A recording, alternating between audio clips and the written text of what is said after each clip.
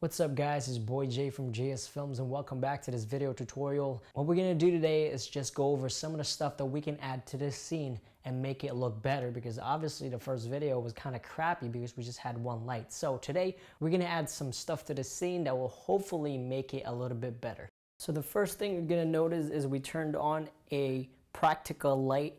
Now in movies you're gonna notice that even in daylight, in daytime, they still have practical lights. They still have lights on. I know it doesn't make sense that way, but they just use it as a cinematography tool just to give that scene just a little bit of depth, you know, because if I didn't have this right now, this thing would just be pitch black. So for our practical lighting, you can get a bulb, but what I am using is just a little Aputure M9.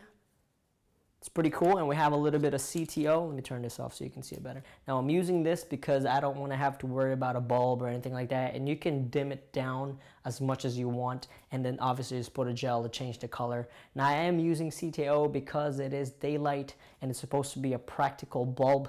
Now these lights usually are practical tungsten balance, so that's what we're trying to mimic with this light. We're just gonna put it there.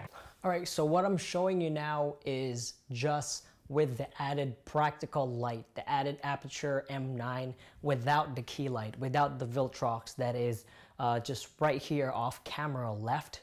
And now what I'm gonna do is turn that on and you can see the difference. All right, so I'm just gonna shine this light here. So for the key light, what we're doing here is supplementing my face with this light, with this little Viltrox LED light, because the practical light alone will not have enough level on me. So what we're doing is we're just black wrapping this Viltrox LED off of the wall, and we're just pointing it at my face. And I'm gonna show you what that looks like, obviously. Okay, so now this is with the key light turned on. So that key light, like I said, is supplementing this light because this light is not giving me enough level. So now you can probably see my face just a little bit better. So when I was reviewing the video on the camera, it seemed like there was a little bit of flare going on, so I ended up black wrapping the other side of the Viltrox LED, the key light, and I also added a little bit of something in the background on that side because that wall is just too white.